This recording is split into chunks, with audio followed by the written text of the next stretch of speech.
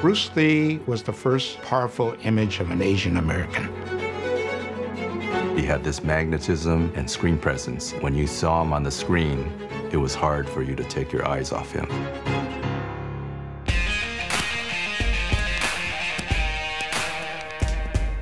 My name is Perry Lee.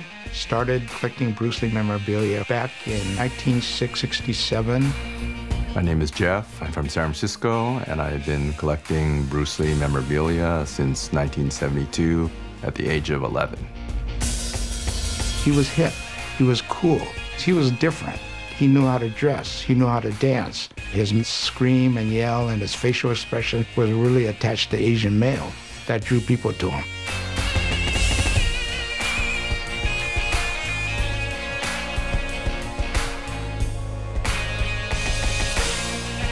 This is a promo for the Green Hornet. He has very beautiful penmanship.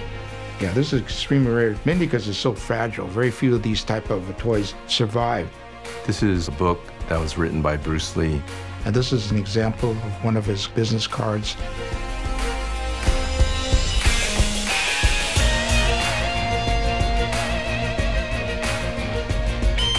I think with every exhibit on Bruce Lee, it's always to show that he was more than a martial artist, that he was extremely multi-talented, inspire people by breaking these racial barriers. And to me, I think the most important thing about Bruce was that he brought people together.